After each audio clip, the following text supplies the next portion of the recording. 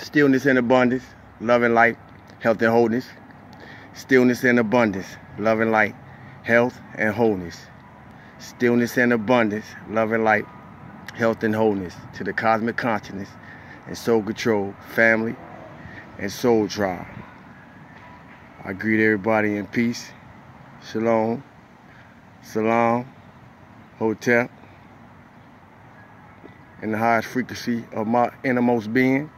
Feeling good for no reason at all. I hope this moment finds you feeling good for no reason at all as you enter into this space. I greet you in the magnetic service of love and light.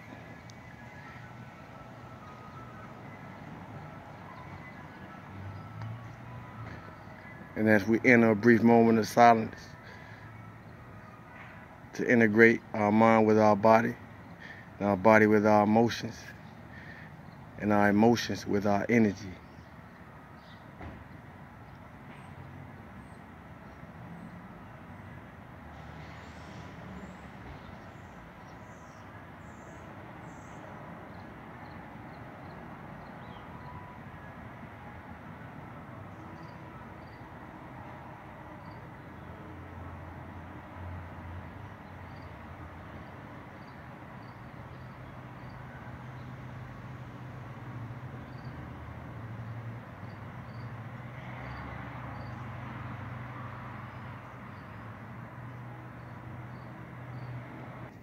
Starting over means new beginnings.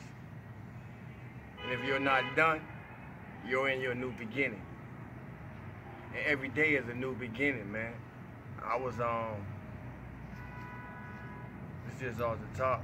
I was just doing my spiritual bath. I was meditating. And a lot of things was downloaded to me. The ancestors was talking. But one of the things that stood out was, to me, and it stood out so much that I'm gonna share it because I think it's important, especially right now for those of us on our spiritual journey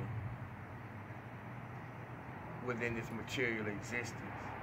It's important to know that every day is an opportunity to heal a past life in your present life. Every day we wake up is a day to do some work somewhere on us. Rather it deal with this reality we presently in, or rather we brought it in through the birth canal, through generational traits or what have you, with us, and it deals with a previous lifetime. Every day is an opportunity to do some past life work. If you wake up in the day, be grateful, be thankful, thank the universe, thank the elements, thank your organs, your body parts for functioning how they're supposed to function, to give you the function that you're supposed to function in, to be normal or operational in society with the least problems possible.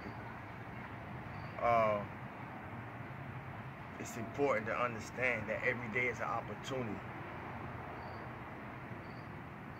to do some past life work, otherwise known as shadow work, otherwise known as self-work. And it's important to me because, as I just said, I'm not done. So in that affirmation, in that declaration, it showed me the work that's before me. It's a lot of more work to do. If you here, I don't care what if you're watching me right now, if you're listening to these words, I don't care what you got.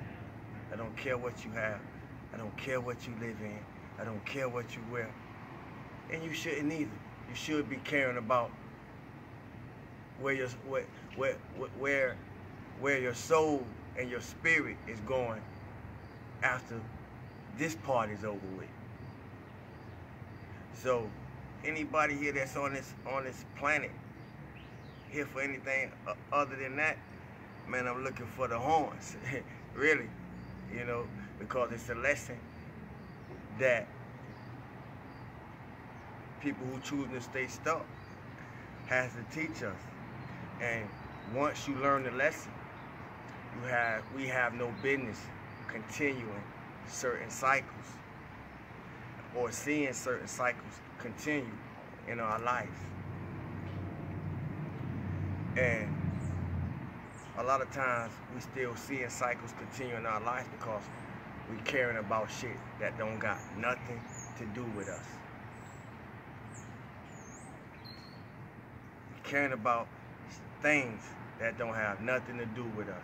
We caring about people that don't have nothing to do with us. We caring about people who don't even really care about us. So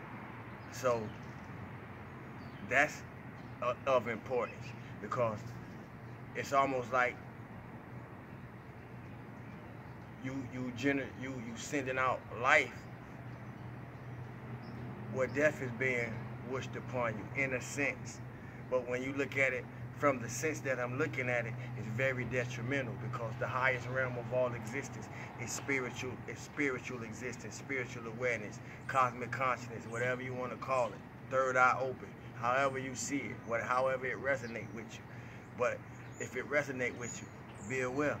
Be aware of where you at on your journey, so you're able to accept where everyone else at on theirs with least problems as possible. Because we're not here to judge, we're not here to point fingers, we're not here to say who wrong and how they path showing them they need to do things, and it's not their obligation or responsibility to say that we're wrong and how we choose to operate according to what our path is showing us. It's okay. That's why we're individuals, and that's why we're unique as individuals in all the beautiful different ways that God expressed himself through each and every one of us. Not just humans, plants,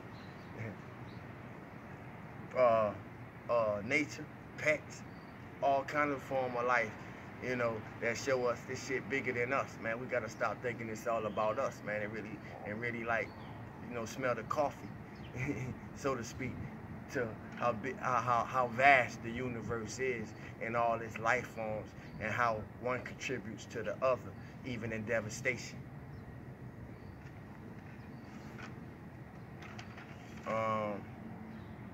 So I said that to say, everything that occurred don't affect me.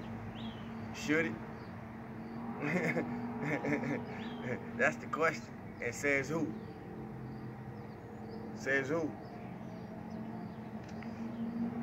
Everything that occurs shouldn't affect you. That's my point. Know what we're claiming with our emotional energy. Know what you're investing it into. Know what you're interesting yourself into.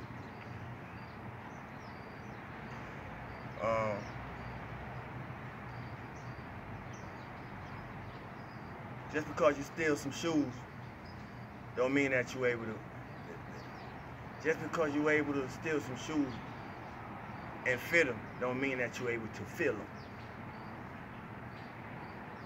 Just because you steal a pair of shoes and your feet is able to go inside them does not mean that you would be able to feel the shoes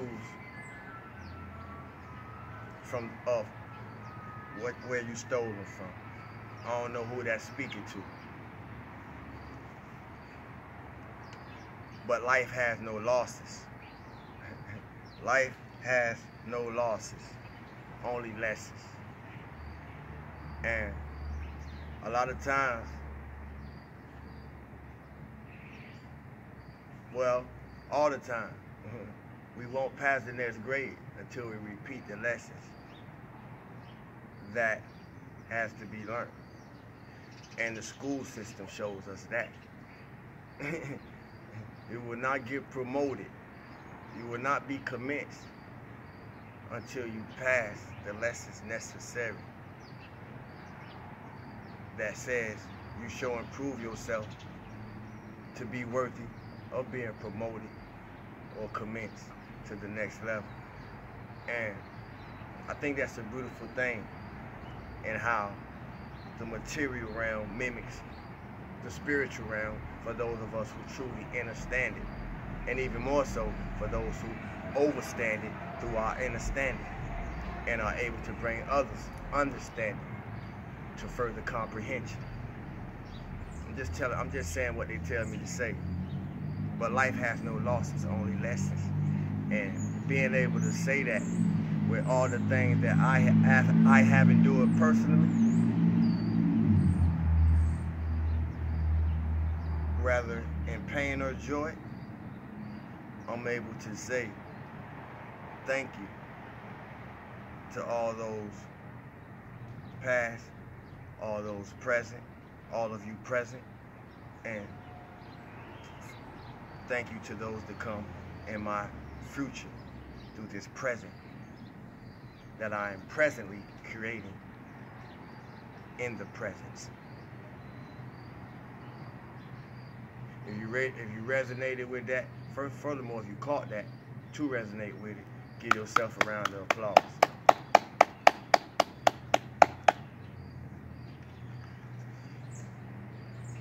If your shoes real, you don't have to fake kick it. And that's why it's important to not try to fill nobody's shoes that you're not worthy of putting your foot in the first place. Because then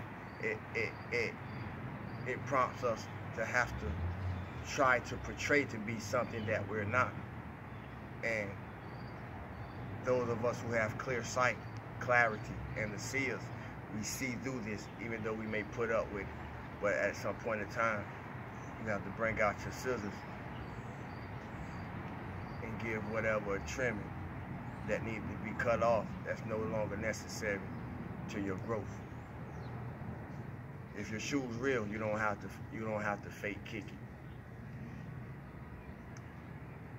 I'm here to affect everything around me. Now, people who's not in touch with themselves, that statement may feel offensive, or it may feel like a ball of fire, slapping. But I am here to affect everything around me.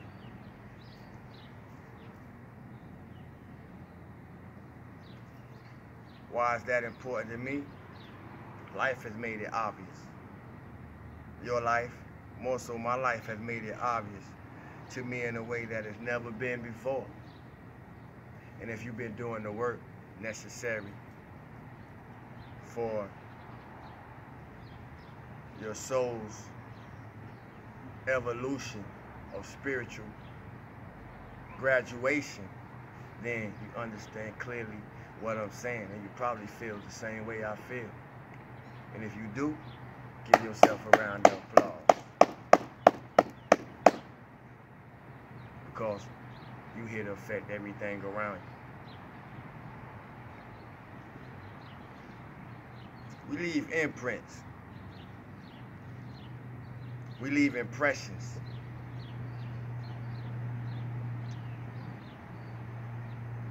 Upon everybody that we come into contact with. We leave impressions and we leave imprints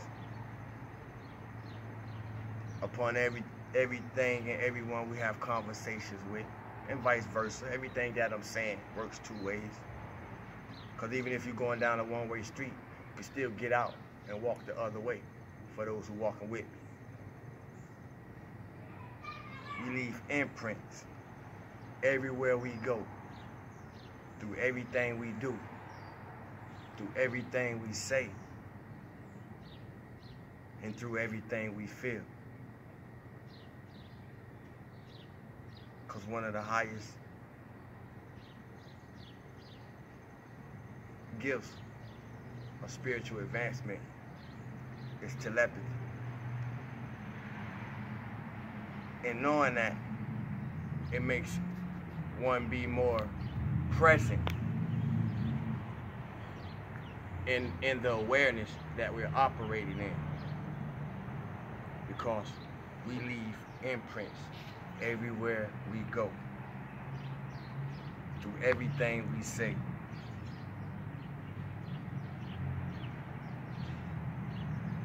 And most times,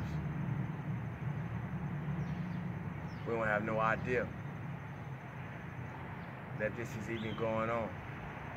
More so, we don't have we have no idea of how people are leaving imprints on us, especially if your aura weak.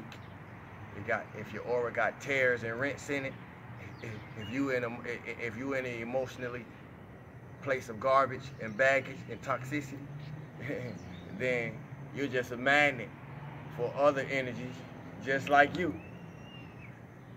That's why I say things like feel good for no reason at all. It's not an act. It's not an act.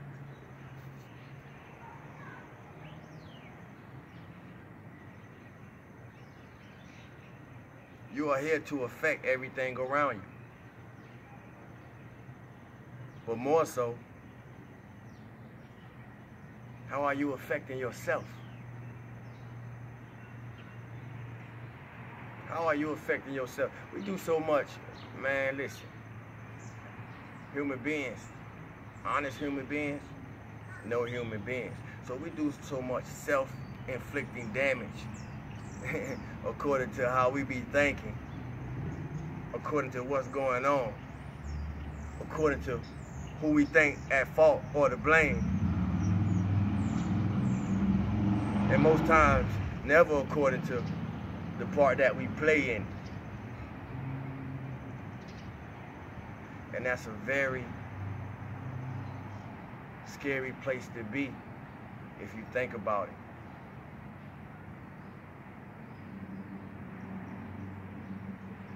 No shield systems are up. And like I say, what we emanate in our vibration, meaning what we're sending out, we attract more of, whether we recognize it or not. But then we have no business not being able to recognize it when everybody woke,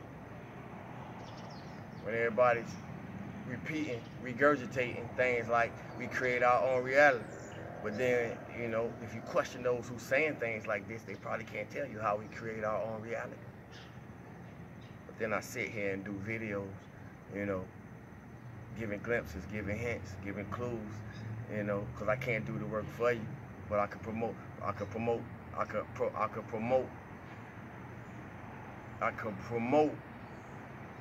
thought as well as provoke thought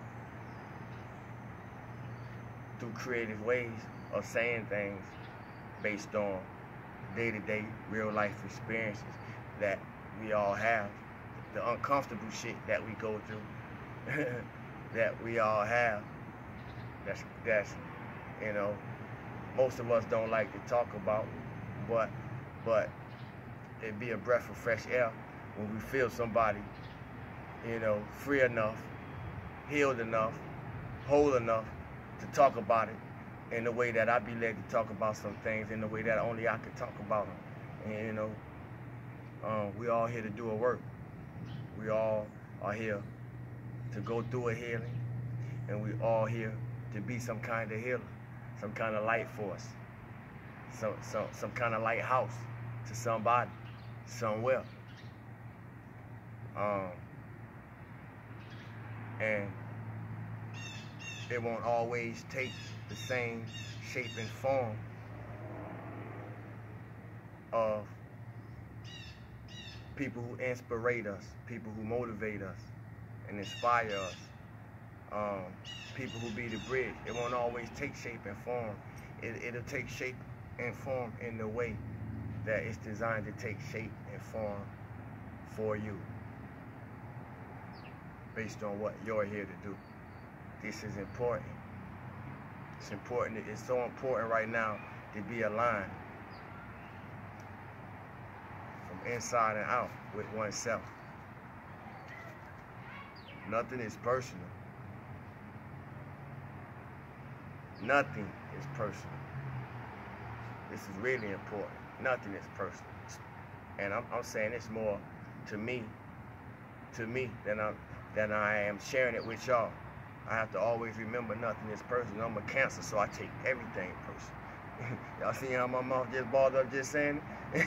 I take everything personal. So I work just as hard to be open-minded and compassionate.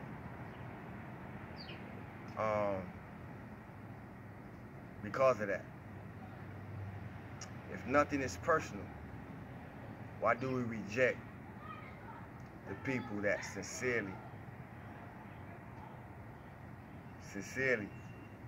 love us and care for us? If nothing is personal. Because the more I exercise that nothing is personal concept and ideation, it enhances my growth, my emotional maturity, I'll say. It enhances my emotional maturity in how I deal with things, how I deal with situations, how I handle situations, and how I handle people in the situations that I occur way more better today than I used to in my yesterdays. Why do we reject the people that care about us enough to want to put time in our life? And we'll run behind people who don't give a fuck about us, because it wasn't no other way that they told me to say that.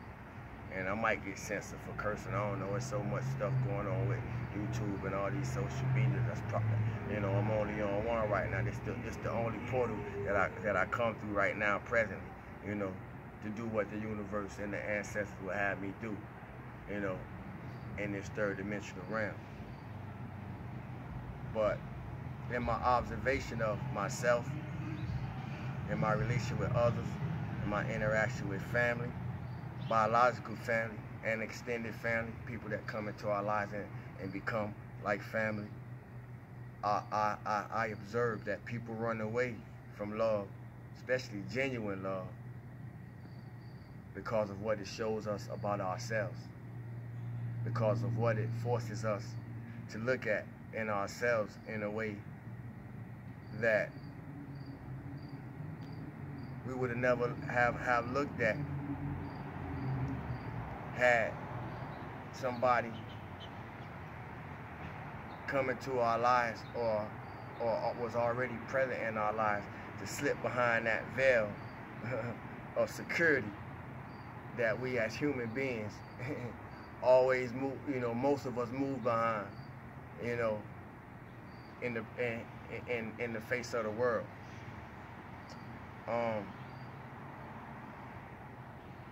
Love has a way of showing us things that we would have never we never see when we're in lower vibrational fields. Nobody wants to look at themselves until they're really ready to look at themselves first and foremost. That's a valuable lesson to accept. No matter how much you care about people, no one is ready to look at themselves until they're ready to look at themselves. But that don't mean you allow them to cause you damage until they get to that point. I don't know who I'm speaking to. But in all you do, choose you. And who resonate with you will find you. Feel good for no reason at all. I love y'all. Salute to God. Peace, family.